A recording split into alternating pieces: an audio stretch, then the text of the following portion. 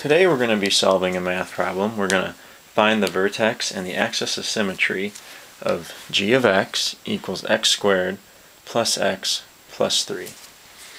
First, we're going to find our h point, which will be in our vertex. To do so, we're going to use this formula here, which is h equals opposite b over 2a. We'll plug in our numbers.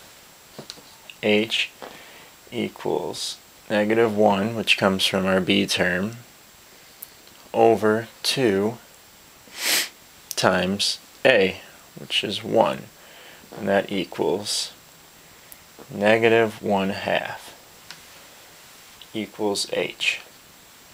We can put that over here for our vertex as our h term. Now, to find k, we're going to have to plug in -1/2 as our x. So we'll do that now.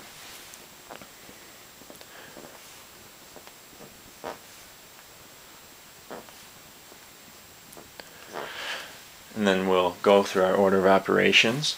-1/2 squared is 1/4 plus -1/2 plus 3. We'll simplify.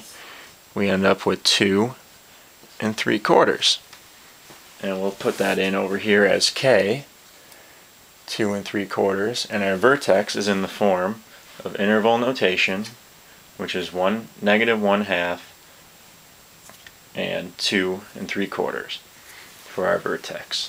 Our axis of symmetry will be x equals -1/2. And that is how you find the vertex and the axis of symmetry.